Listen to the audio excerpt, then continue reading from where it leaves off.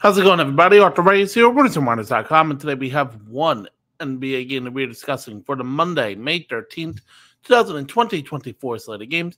But before we get into that, I want to talk to you guys quickly about a promotion we are running over at Whiners.com, where you guys can save 35% off until further notice if you use the promo code AWD2S4R35. That is all one word, no spaces. Make sure to go check out my profile as well as some of our other top performers. As in addition to this video, you guys are getting for free on YouTube.com.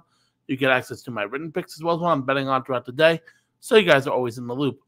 Again, Whiners.com, promo code AWD2S4R35, 35% off until further notice.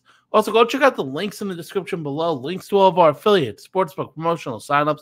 So if you guys are in the market for a new sportsbook, or just want to take advantage of some free bonus bets, make sure to go check it out. The link is very simple. Shows you which sports books we offer, bonus bet for each sportsbook, and a link to go sign up. You guys get those bonus bets. We get an affiliate bonus. Everybody wins at the end of the day. So if you have not read the title of this video, we're talking about the Boston Celtics heading to Rocket Mortgage Fieldhouse for Game 4 of the Eastern Conference Semifinals against the Cleveland Cavaliers. Boston is up 2-1 in this series. Boston was able to win on the road in Game 3, 106-93 to take the 2-1 series lead. This game has Boston as an 8.5-point favorite. I'd probably stay away from that. I think it's a little bit too much. I know they just won by 13 in Game 3. I just think that this Cleveland team has another push in them. Looking at the stats from that game, just looking at it, I mean, Boston just shot 51% from the floor. I just think Cleveland's defense shores up a little bit more. I think they could stop them. They could keep them to a 47-48%. I think they have a better chance, obviously. And they could easily cover the spread.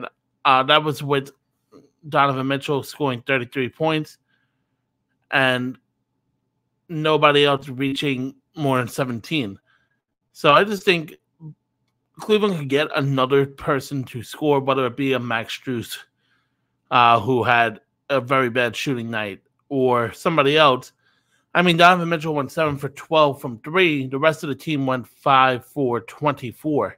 So I just think there's going to be a meeting of where they're going to be. I don't think they're going to be shooting 5 of 24 outside of Donovan Mitchell from beyond the arc in this game. I think that Cleveland could shore up a little bit defensively, and I think Cleveland, they might not win this game, but I think they could keep it close. 8.5 points isn't that much to me, so give me Cleveland plus 8.5 at home to cover the spread in Game 4.